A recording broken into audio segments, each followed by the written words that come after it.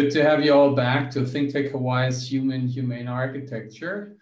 We're broadcasting live again this week from our opposite ends of the world. You, DeSoto, back in Honolulu, Hawaii. Hey, DeSoto. How do you do? Hello, Martin, and hello, everybody else. I'm good, and let's bring up the first slide to give you guys an idea of where I am. That's going to be the next slide, the first slide. So I'm back in my hometown of Hanover in Germany for a couple of days, hosted by Lenny and Rima, who you see at the very bottom right. And also tomorrow we'll move on to our Polynesian pop basement buddy, Stefan and Kirsten and crew.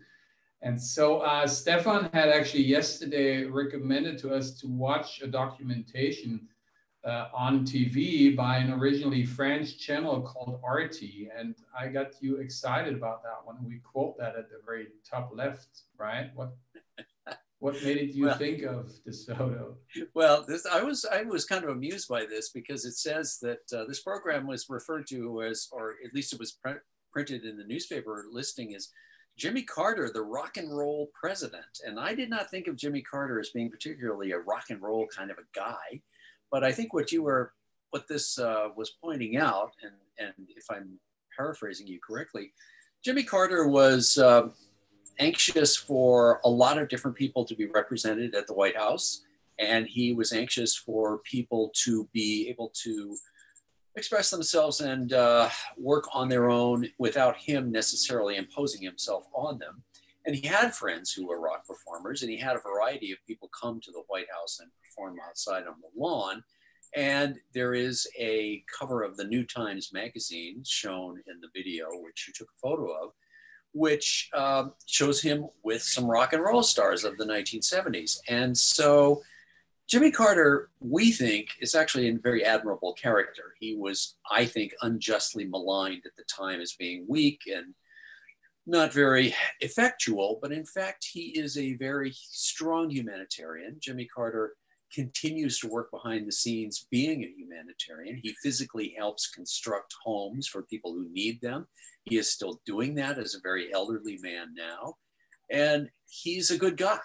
And so we're talking about him as a representative of that particular time period in the 1970s after we got rid of Richard Nixon in 1974. And that's going to be the subject of what we're talking about today. We're talking about Steve Au. We're paying homage to Steve Au, who is a local architect. And he was working very, very actively in the 70s. And some of his work is very much of the 1970s zeitgeist. That's a German word that we both like. So we're going to be using Jimmy Carter as a way to talk about Steve Au. Absolutely. And not to forget, we're 2 weeks away from the presidential election. Rather than getting frustrated about what's currently going on, again, here's an example that Europeans prefer to look back at the best practices of America. And Jimmy Carter, as you perfectly said, embodying that and representing that sort of humbleness and being more an orchestrator and not wanting to be the one up on stage, but let the people take the stage and he helping them to do so. So as you said, and we go to the next slide, what Jimmy Carter, and so here we see Steve Au next to his partner in crime on the Victoria Ward team, Richard Lowe. And we've been excited about Steve's work for quite a while. And these are 4 shows we did. And 2 of the projects are luckily still there. One is his own house that we will revisit at the end of the show and in between here and there. And the other one is one of my mentees basically just gave me the good news. He found out online that he thinks Bus Steakhouse being basically not a steakhouse anymore, but he said a clinic moved in. And that might be good news because then it will be saved.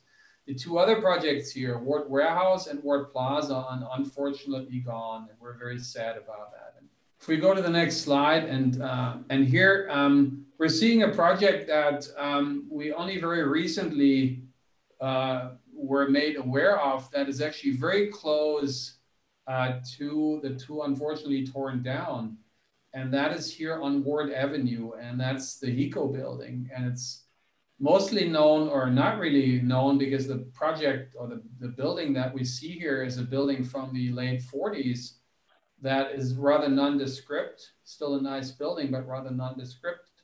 And so if we go to the next slide, we basically see, and we all pulled this from a PDF that's online, a request for proposal by HECO, who wants to redevelop, wants the site to be redeveloped and then actually move their stuff to another site. And again, you basically, and I myself, shame on us, we weren't fully aware of, you know, Steve Au's authorship around, and we could say behind this project here. But again, just like, again, with Jimmy Carter, who was not, you know, wanting to be on stage, he wanted to be, people be up on stage. Steve intentionally, very could have understatedly pushed his addition to the historic buildings back from the street frontage. And the only thing that raises, you know, it makes you aware of is this sort of retaining wall out of brutalist Volcrete concrete that then wraps around and almost like a wayfinding device guides you into the building. And the picture at the bottom right basically shows you a little clue, a little hint that kind of hovering and cantilevering prospectively over that wall is about the only indication you pretty much have of the building. Yeah, and I think that that's very interestingly different from most brutalist buildings because, of course, as you said, this is a 1947 building, which is the one that's prominently up against Ward Avenue that everybody can see. But you don't see the retiring setback concrete brutalist building, which is a part of it and was added many years later. But I think the other thing to bring up is in the aerial view of this site, you can see how large it is. You can also see that it's in an area that's increasingly urbanized, and that is leading Hawaiian Electric to want to move away from the city to a place where they can have more room, presumably not pay as much in land taxes. But also it suggests to us, because they are asking for proposals, that this whole site could very well be redeveloped, which means that potentially that brutalist building is threatened, which is something that we would prefer not happen. But let's keep going and keep talking about the rest of it. Yeah, and that's the next slide that is taken intentionally by the photographer to highlight the building, which you usually, you know, wouldn't perceive it that way. As we said, it's kind of intentionally pushed to the back, understatedly standing, you know, in the second row. And the RFQ basically labels this here as being opportunities. On the top right, we see our crew from Docomomo basically having selected it for an initiative, which is in a national initiative that's called 70s Turning 50. So now all these buildings are from now on, at least potentially being qualified to be on the historic register, right? And so Docomomo basically did a survey and a poll and a competition, and Steve's building basically made it on a, I think was like a top 10 list. And also they did more research and found out that in fact it's a collaboration between Steve and another famous architect from that era, who was Pietro Bellusci, who was a Portland-based modernist, but also, or even more known as having been the dean of the Michigan Institute of Technology, MIT, Massachusetts Institute of Technology, of course, that our friend Ron is an alum from, and London went to that school, and many others. So there was a collaboration. That collaboration seemed to have been more of mutual nature than these days, where there's a mainland architect and the local contact architect serve more as kind of the minion to it. This year seemed to have been, again, more sort of an eye-to-eye collaboration on that one. And again, why do we say, which you already rightly said up front, and DeSoto, why is this a keeper? Because next slide, it reminds us what's going on next door. And that's the Blaisdell we've been reporting about periodically. And what they want to tear down is what we see at the bottom right, which used to be, and it's got altered in the early 90s already, got hermeticized, but that was a very beautiful tropical exotic kind of inverted mushroom pillar, like Nervi inspired kind of structure, that this sort of, proposal that the governor basically launched, the mayor launched, Mayor Caldwell, basically, suggests to be replaced with what comes across as rather unproportionately out of scale, large and clumsy. And it's by the architectural firm of Snowhetta that I had a chance to meet one of their founding principals, Craig Dykers, who you see at the very top left. And he wanted to see a house in Omaha, Nebraska, which highly informed him. That's by the 70s local hero, Neil Astley, who you see at the top right next to that one. So again, people like Craig, are aware of the power and the importance of these kind of silent, quiet masters of that, maybe the last era of authenticity in culture and society and architecture, embodying that. Next slide, right? Yeah. So we have been, you have been personally sitting, over decades in Steve's work in Ward Warehouse, right? Oh, yes. And yes. been enjoying it as being so humane and humid, and humane and human, as the nature and the title of the show is. You have been kindly helping out our German-American Chamber of Commerce exchange for many years. And here I had been sitting down with these people from Mercedes-Benz Energy, who, again, where did I meet them? In Ward Warehouse, because it's the best place to meet people from where I'm from, because that's the most tropical, exotical place you were able to think of. And it's unfortunately gone.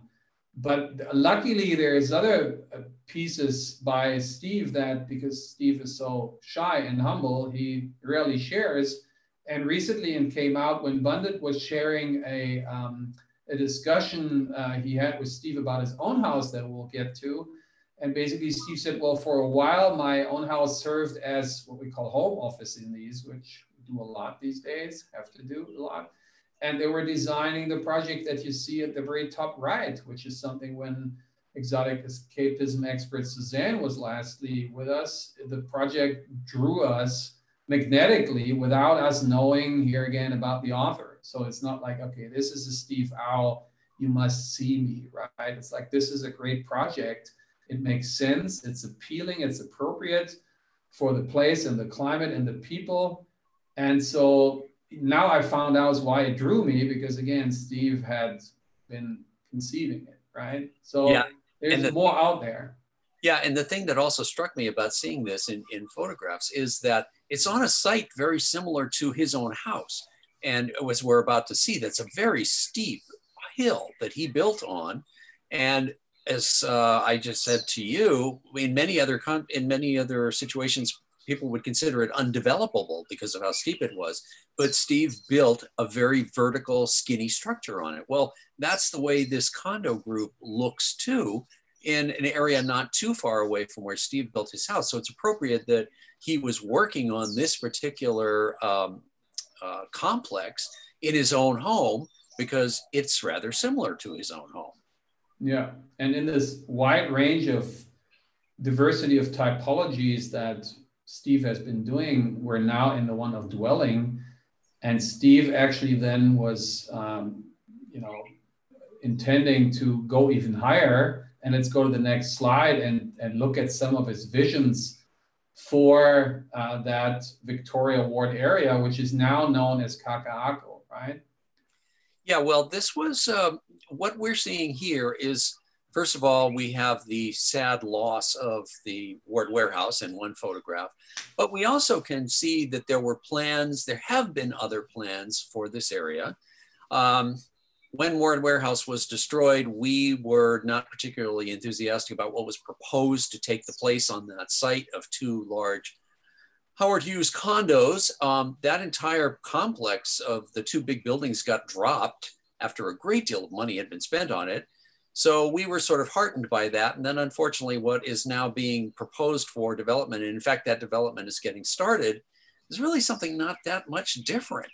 It's another big hermetic high rise. So we lost Word Warehouse, and we're not really gaining something that anywhere brings back anything that was comparable to what that originally was. But Steve was involved in a project in the 1970s, which I think is going to be in our next slide if we want to go to that. And where this is a really interesting situation. In the late 1970s, there was a grand proposal for the mass development, redevelopment of Kakaako. And this was going to be sort of a new urban area.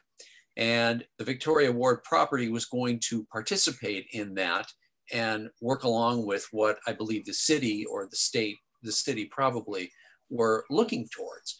And we see here a bunch of renderings of the buildings that might have been built on the Victoria Ward property, which again are high rises, of course, as you can tell, but unlike the modern day ones, they were not hermetically sealed. They were a situation of stacked lanais. That's what we like to see, where the open air is available to people because they've got lanais, they've got sliding doors, they have windows, and it's not a glass box where you can't open the windows.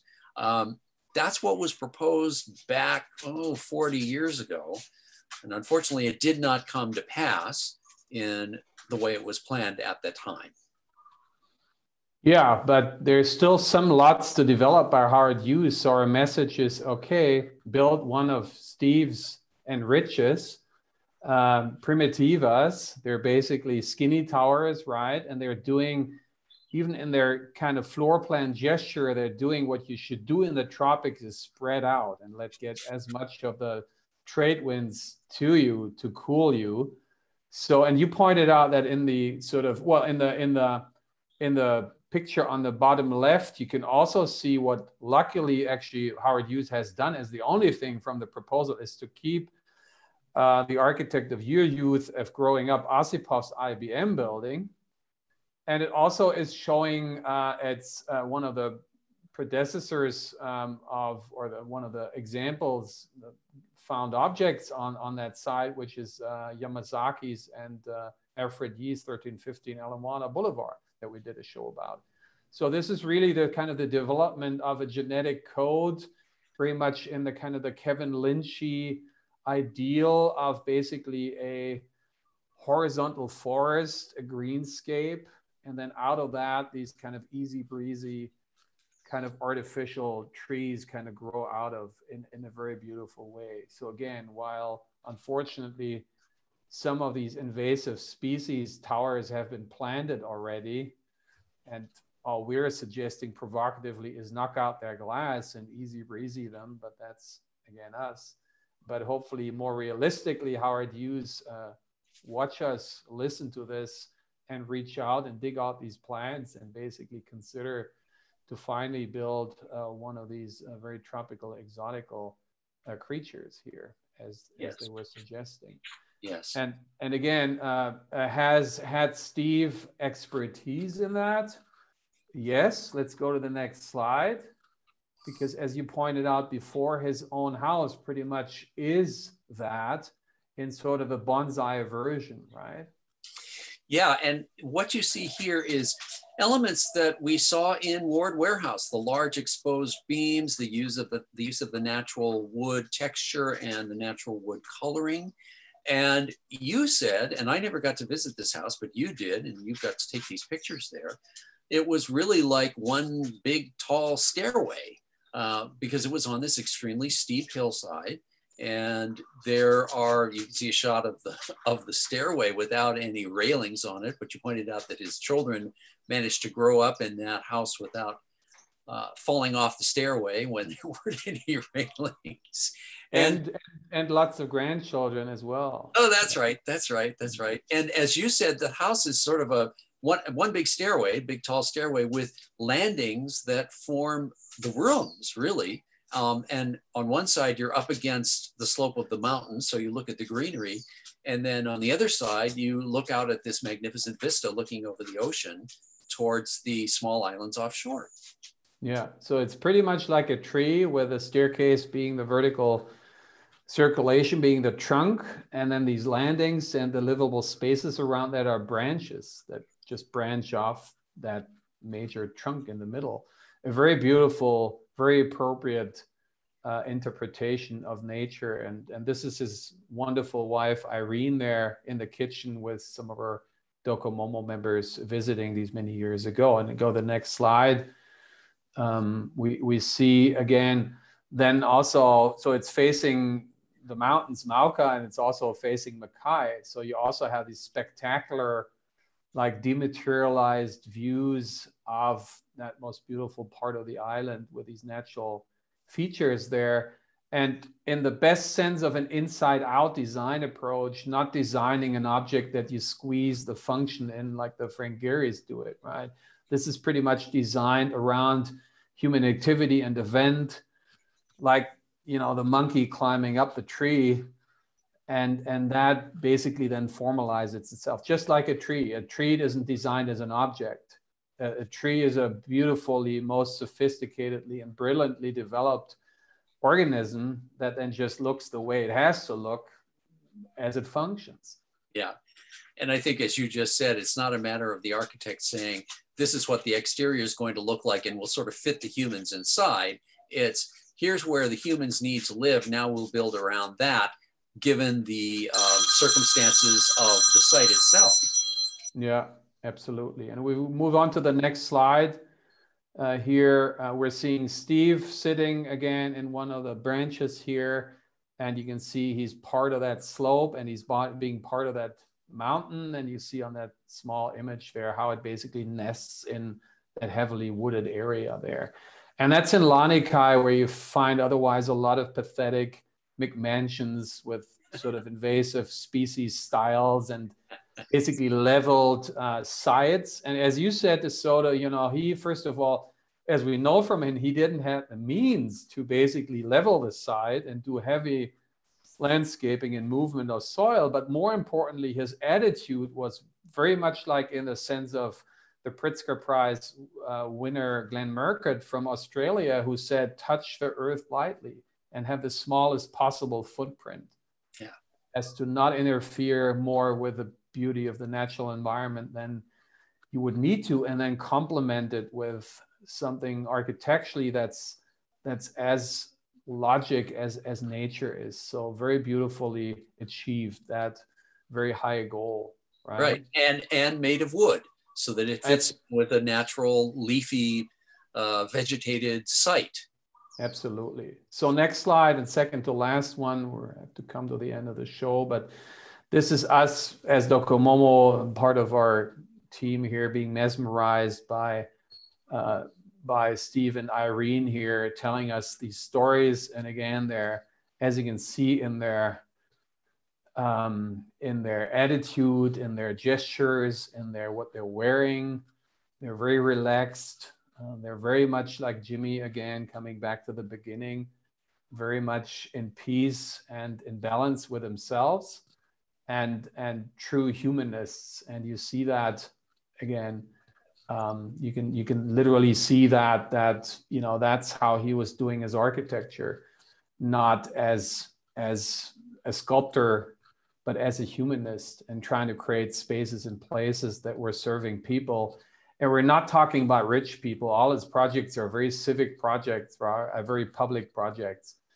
And even his residential projects are not, again, so again, very much like Jimmy in many ways, who you refer to still to these days working for Habitat for Humanity and doing houses for people who are in need. Yeah. So phasing out, last slide, we want to point out, having been talking about Bundet Kanistakon, he's currently the curator of an exhibit in the gallery of the School of Architecture. And this is a poster that advertises his efforts. And not only can you see projects there and pictures that we haven't been able to pick up on, and we want to leave this up to basically to Bundet to come on a show in the near future and talk about all that. But you also have a bunch of interviews, short clips that basically Bundit has been recording and doing with several people who are feeling very strongly in the most positive way about Steve. And again, want to all thank him, as we want to do, for what he has given to us on our islands, and being this really perfect embodiment of humane for our built environment, trying to be as close in compliance with the beauty and the perfection of our exquisite natural environment. So thank you, Steve, for that. Yeah, and I wanted to also just say too that looking at this, the thing that we're looking at here about this exhibit, or this virtual exhibit, is it makes me want to find out more about Steve, because we know some of his high profile work, but I don't have any good sense of how much he worked on over his entire career, or what those buildings are, or what they look like. And at the top of the pictures on the right column, you can see a picture of him in the 1960s with a bunch of other people sitting in front of Iolani Palace. And that made me think, well, what about the rest of his career, and who else did he work with, et cetera? So I look forward personally to finding out more about what he achieved and what he did during his lifetime. Absolutely. So be excited about that one. And until then, thank you, Steve, for all the inspiration and motivation. Much appreciated. All the best. And yeah, see you all back in the near future for finding out more about this modern master of humanity. Thank you. Bye-bye.